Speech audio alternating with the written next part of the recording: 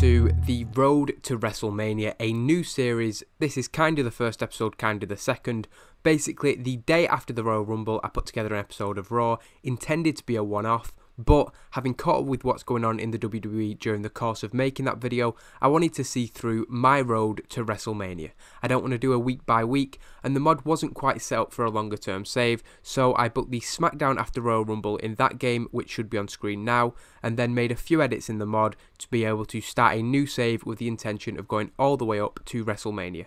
The idea is that I'll talk through the key shows along the road and fill in the gaps during the course of those videos. At the moment, I intend to put out this episode of Smackdown, definitely the Super Showdown and Elimination Chamber cards, and then important key episodes of Smackdown and Raw, including the Go Home shows. Then, of course, there'll be WrestleMania, and possibly the Raw after WrestleMania. With that said, let's get into Friday Night Smackdown and what would be the 7th of February 2020 episode. Smackdown begins with a recap package from last week before the commentators introduce everybody to Friday Night Smackdown. They talk about the events of last week, as well as promoting the headline for tonight's show, announced on that episode last week, the appearance of The Undertaker. The commentators speculate who or what The Undertaker may be here for, but we'll find out later on. First, we go into Miz TV, with John Morrison joining The Miz in the ring. Miz says that he wanted The Undertaker as his guest as he was ready to grill him on why he has yet to step up to face The Fiend, but they had to settle for the Usos and Roman Reigns. Reigns comes out and suggests that maybe he should be the man going after The Fiend, but Miz tells him to be careful what he wishes for because he knows better than anybody. The Usos added that since they were out here face to face with the number one contenders, they had a question for The Miz. They wanted to know if he knew why the New Day have been ducking them since they came back. Morrison and The Miz object to this, causing a heated confrontation in the ring. Roman Reigns calms things down. He has a better solution than fighting now. A match later in the evening. That's if Miz and Morrison could find somebody who'd want to team with them. Before the opening match of the night, we get a skit between Elias and Braun Strowman. Elias suggesting that those teams involved in the Miz TV segment and the New Day wouldn't stand a chance if Braun Strowman and Elias went for the gold. They proved that in the opening match, defeating the Revival in convincing manner just over 6 minutes to pick up the victory. Not a good showing for Dash and Dawson, but with one foot out the door, we're not too bothered about doing anything with them long term. After that match, Sami Zayn comes to the top of the ramp. He is joined by Cesaro and Shinsuke Nakamura. He complains about the destruction that Braun Strowman caused last week when he attacked all three men following his failed attempt to become the Intercontinental Champion. Zayn called Braun a bad loser, despite the fact he'd actually won the match by DQ, and vowed that Braun would never get a shot at the IC Championship again. Braun Strowman and Elias then left the ring, brawling with Cesaro and Shinsuke Nakamura as they reached the top of the ramp. Sami Zayn taking the time to run away. As Braun Strowman and Elias get the better of Cesaro and Nakamura, they pursue Sami Zayn, who, in fairness, is long gone. In the back, we see The Miz and Morrison talking to Sheamus, who they appear to want as their third man in their team tonight. Sheamus says that he'd love to get his hands on Roman Reigns, but he's got to deal with that little runt Chad Gable tonight. As they continue talking, Sami Zayn runs past them. Shortly after, Braun Strowman and Elias stomp by, the three men clearing a path as the pursuit continues. A video package looks at the last time The Undertaker competed in a WWE ring. He teamed with Roman Reigns at Extreme Rules 2019. The Undertaker, of course, appearing later tonight.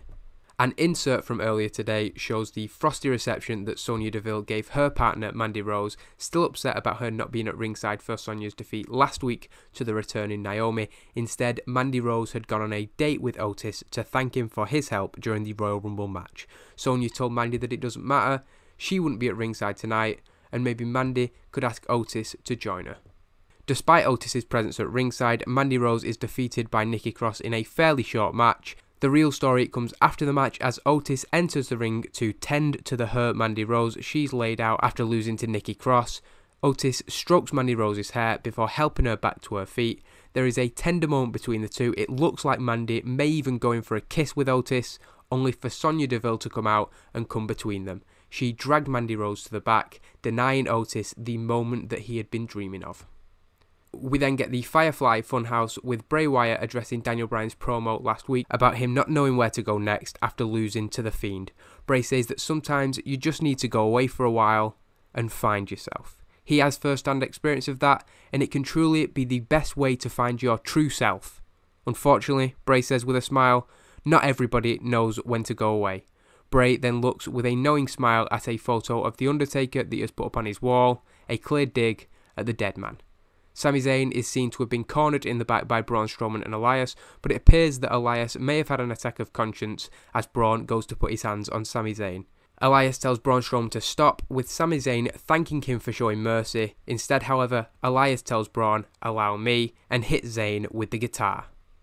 Sheamus defeats Chad Gable in the third match of the night after he bro kicks him into the crowd. Sheamus then returning to the ring and winning by countout. During the referee's 10 count, Sheamus tells Chad that in the audience is where he belongs. He isn't fit to compete in a WWE ring. With Sheamus stood tall in the ring, Baron Corbin comes out to address him, applauding he is impressed with what he's just seen from Sheamus. Corbin says that speaking king to former king, he is proud to finally be in the presence of somebody who understands what it's like to face the pressures they face. Dolph Ziggler isn't happy about this, and there's some murmurs of discontent between Rude and Ziggler behind Corbin. King Corbin doesn't pay much attention to this, instead saying that he wants to be surrounded by wrestling royalty. He offers Sheamus a part in his king's court, and Sheamus thinks about it. It doesn't look likely that Sheamus will be joining Corbin's group. We then get a recap from last week's show when Charlotte Flair made an appearance on Smackdown. She declared potential interest in Bayley's Smackdown Women's Championship, but wasn't committing herself to which title she would challenge for at WrestleMania. We then get a backstage segment before a scheduled match between Bayley and Lacey Evans. Dolph Ziggler approaching The Miz and John Morrison. He's obviously not happy about what King Corbin had to say earlier tonight, and he tells them that he'll be their third man tonight. Bayley defeats Lacey Evans in that match, with Lacey unable to capitalise on her momentum-gathering victory over Tamina last week. She gave a good fight, but was put down in the third match between the two. After the match, Bayley continues to stand over and gloat, rubbing in the fact that she has defeated Evans for a second time in 2 weeks. Naomi comes down to the ring to confront Bayley, Bayley rolling out the ring, narrowly avoiding an attempted rear view from Naomi. We then get a backstage segment where Mandy is asking Sonya Deville what's going on, why does she keep coming between her and Otis. Sonya clearly wants to say something and is about to when Otis and Tucker Knight show up. Deville, unhappy to be interrupted, storms off. In the main event, Roman Reigns and the Usos beat Dolph Ziggler, The Miz and John Morrison, the New Day joining commentary during the match. Ziggler taking the fall from Roman Reigns after a spear. The three men then stand tall in the ring, the commentators wondering, does this give the Usos a claim to a title shot, having just been on the winning side of a match against the current #1 contenders to the SmackDown Tag Team titles. We come back from the final break and The Undertaker comes down to the ring making his long anticipated entrance. This has been hyped throughout the night. The Undertaker says that he is here to call out one man, and throughout the night it's been hinted that there'll be something between him and The Fiend, but when the lights go out completely, The Undertaker doesn't get the chance to call out the person he wanted to call out. When the lights come back up, it isn't the confrontation we expected with The Fiend, but instead, the icon Sting stands tall in the ring. Smackdown goes off the air with Sting and The Undertaker finally going face to face in a WWE ring. Could the all-time dream match finally be set to happen? So it's a B78, a good show overall, helped obviously by that excellent end segment, an A-rated 89 segment. Sting and The Undertaker, we're setting that up for Super Showdown, which will likely be the next video of this series. After long last, that match is finally going to take place. It could have happened at WrestleMania, but I think Super Showdown is the better place for these nostalgia matches. That leaves WrestleMania to have better, more current wrestlers on it. Of course, I think if the match went down in real life, The Undertaker v Sting, it would probably be a bit of a disaster, but having seen Goldberg and Undertaker, pretty much anything can go down at Super Showdown.